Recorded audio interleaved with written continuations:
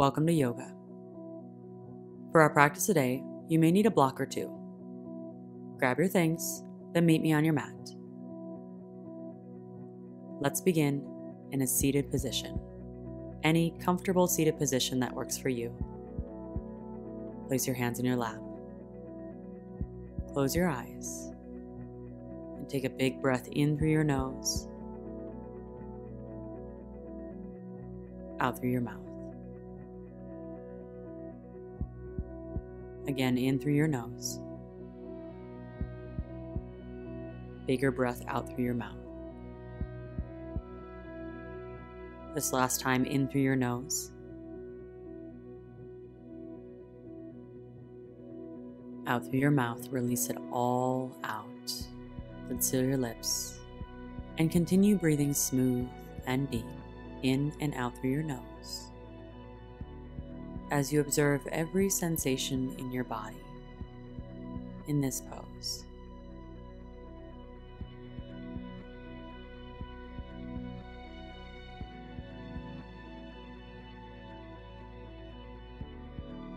Throughout our practice today, we'll use this sensation, whatever you feel, wherever you feel it, as a way to anchor your mind on your mat in the present moment.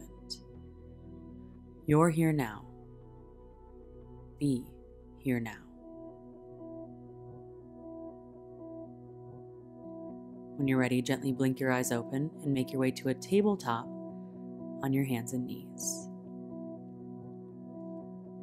For some cat-cow spinal waves, inhale as you drop your belly, lift your chin. Then exhale as you round your spine, tuck your chin, and keep it going following the pace of your breath. And feel free to add any other movement that your body needs today.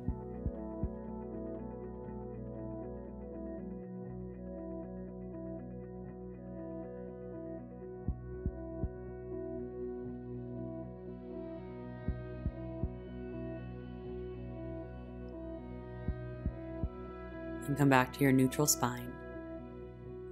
Meet me in child's pose. With your knees as wide as comfortable, arms long in front of you. Surrender your upper body down to the mat and relax everything that you don't need. Each exhale an opportunity to release tension.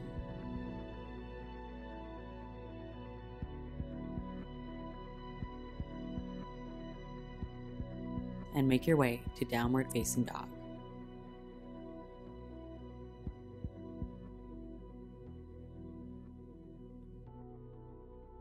From here, step your right foot to the top of your mat. You will want a wide stance here, so if you need to, grab your ankle with your hand and pull it up. So your right knee is stacked on top of your right ankle. From here, plant your left hand down on the mat or on fingertips and reach your right arm up to the ceiling for a dragonfly. We'll be in the next few poses for about 3 to 5 breaths each, so feel free to take any movement or variation that feels best for you.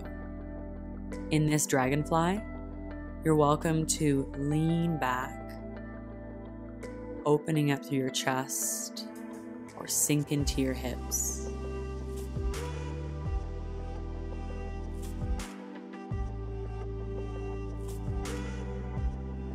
From here, take your right hand down and place it inside of your right ankle as your back heel spins down, setting up for extended side angle.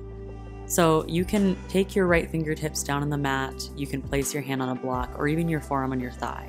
Wherever you are, reach your left arm up to the ceiling and lift up and back through your left shoulder.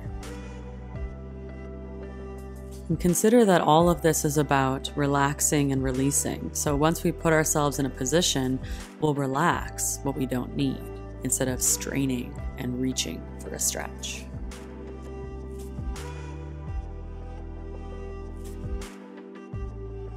So give that a try in our next pose, runner's lunge. Lower both hands down to the mat inside of your right foot. Lower your back knee down and sink into your hips. Relax. Don't strain. and notice if you can feel any connection with the sensation in your left hip flexor to your deep, smooth breath.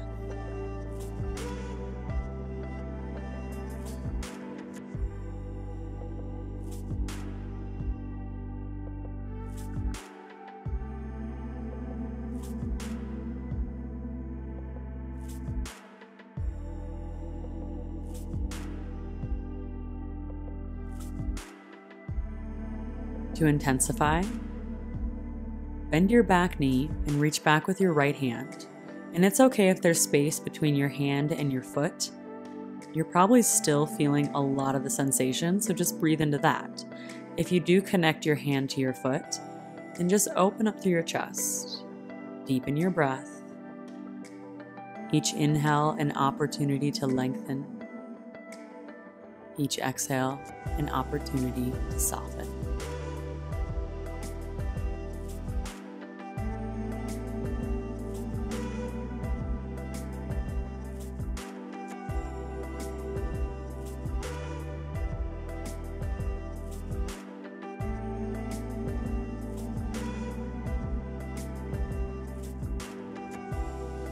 Release your back foot with both hands down. Shift your hips back to straighten out your right leg so your hips stack over your left knee. Your hands can plant on fingertips or on your blocks, but do your best to find a long spine, lengthening out of your hips. Do yourself a favor and point your toes like you were trying to get your big toe to touch the mat. I know you feel it. Relax your face. Or try a gentle smile. Some counter tension in your face.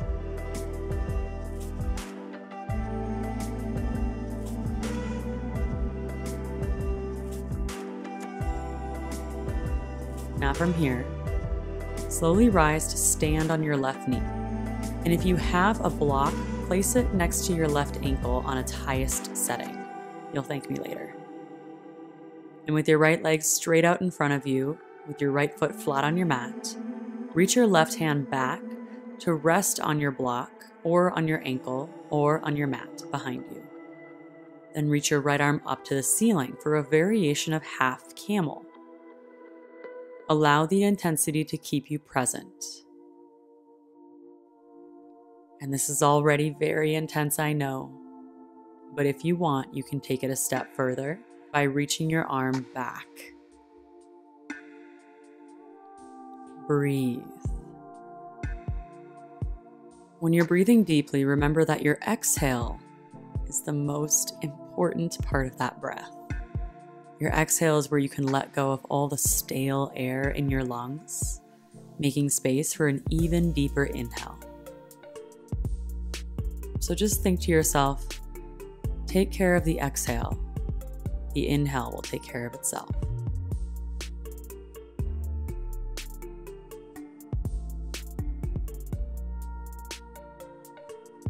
With control, slowly rise. Walk your hands forward to find a runner's lunge. Both hands plant inside of your right ankle. Sink into your hips, noticing how the sensation of the stretch has moved in your hip flexor, higher up into your psoas. This is a good place to reset and relax from that half camel.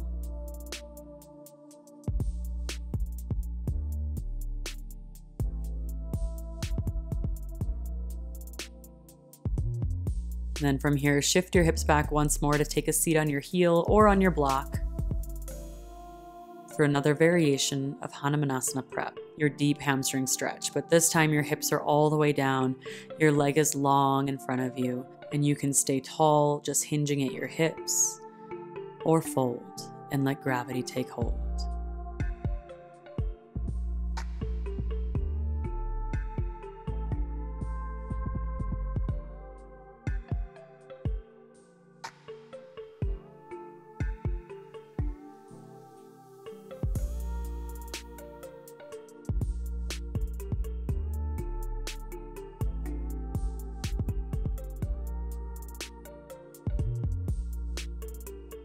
From here, slowly rise. Walk your hands forward. And make your way back to downward facing dog. Notice how your right and left side might feel pretty different at this point.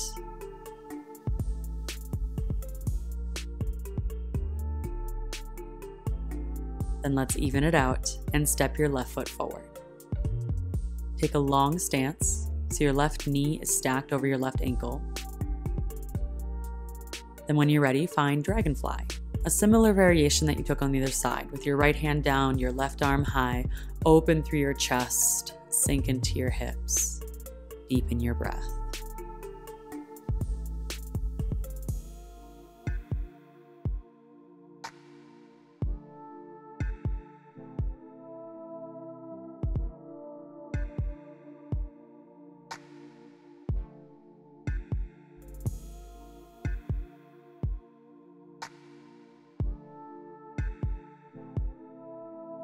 Next, find extended side angle. Lower your left hand down, propping as you please, then reach your right arm high. As you spin your back heel down, your hips will open towards the side of your mat, but your left forearm keeps your left knee pressing open. This invites some nice tension-releasing sensation in your left inner thigh. And as you reach up through your right arm and lean back through your right shoulder, you're actually twisting your body open. This is really good for your posture. Breathe into all the sensation that you feel in this pose.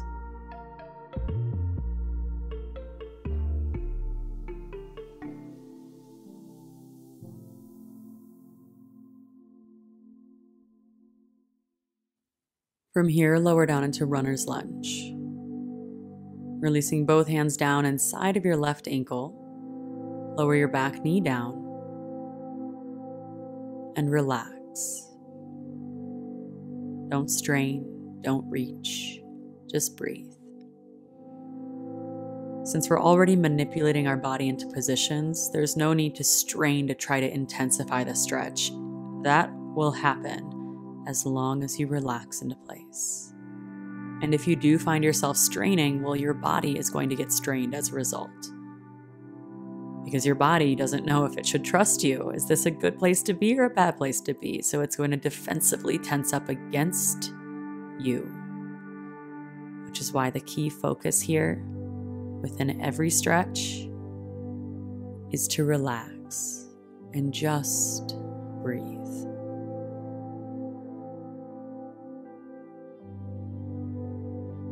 And add on your quad opener. Bend your right knee, reach back with your left hand.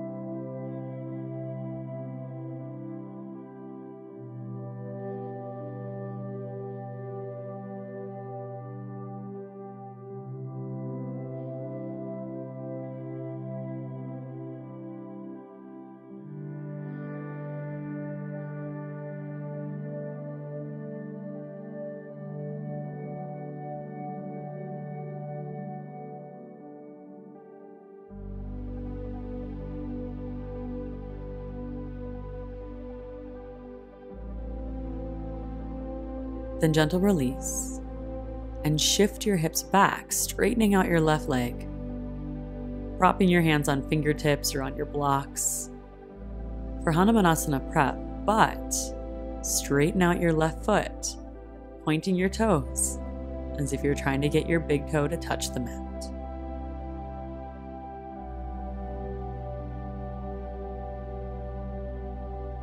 And remember, relax into place. You can soften your shoulders. The muscles in your face won't help you here unless you're smiling. You got this.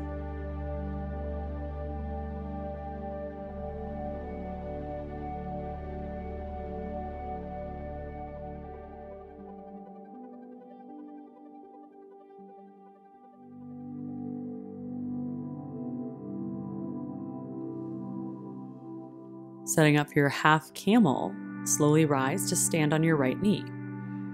With your left foot anchored flat on the mat, left leg long, move your block into place if you use it on the other side. And when you're ready, you'll reach your right arm back, finding a place of support on the block, ankle, or ground, and reach your left arm up. Long, deep breaths in through your nose. Long, deep breath out through your nose. Remember, you can reach back if you did on the other side, intensifying even more, as long as you can still control your breath and the muscles in your face. You're here for 2 more deep, smooth breaths.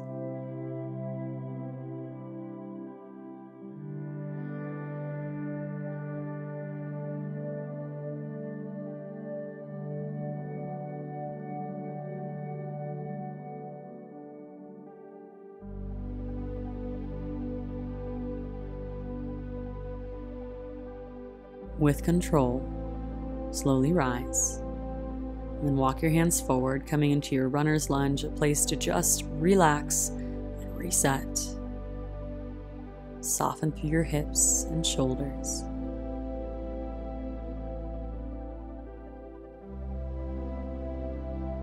Feel your breath as it moves in and out of your body.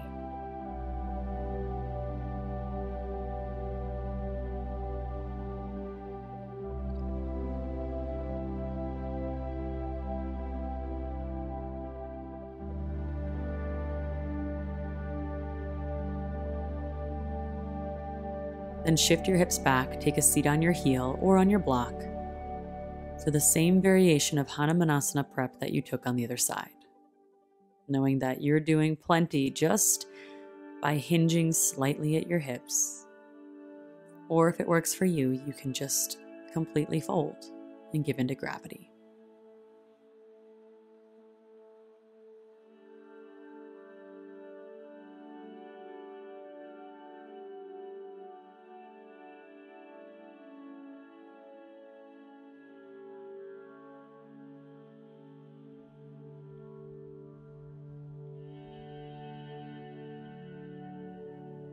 You're here for 3,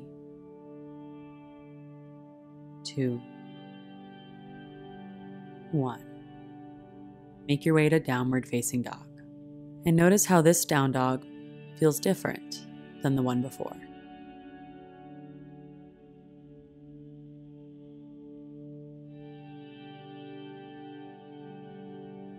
Make your way to a high plank and lower all the way down to your belly. For one of my favorite twists, bend your left knee open so your left inner thigh plants on your mat, your left shin is parallel with the side of your mat. Prop up on your forearms so that you can thread your right arm underneath you, coming to lie down on your right shoulder. Then lower your right temple down towards the mat and reach your left arm up to the ceiling. Take a big inhale. Exhale, open up into a twist, allowing gravity to take hold of your left arm as it slowly lowers down behind you. And let your body relax into place. Your left knee might drag back, your left arm might not touch the ground just yet. Wherever you are, breathe smooth and deep, and feel how your breath can massage and relax your body into place.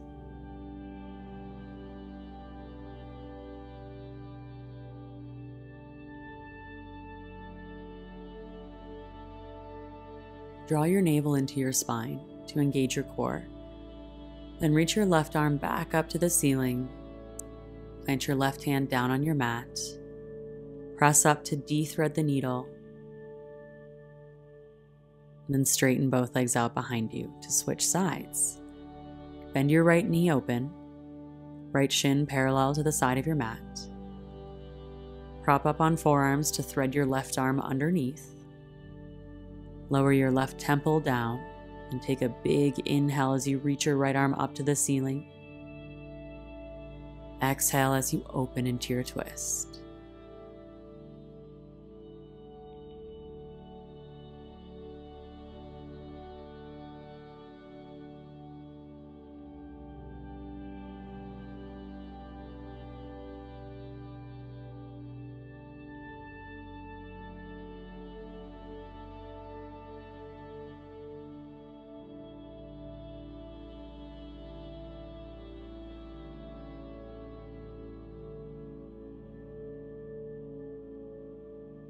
Slowly, reach your right arm up to the ceiling. Then plant your right hand back down on your mat. Press up as you de-thread the needle. And take your time as you make your way to extended child's pose. Knees wide, so your belly can fall between your thighs.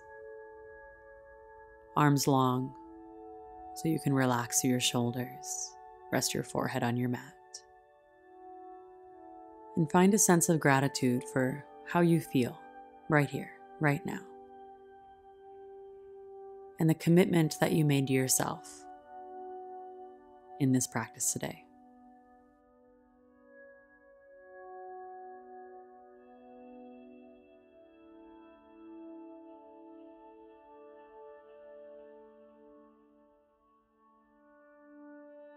Namaste.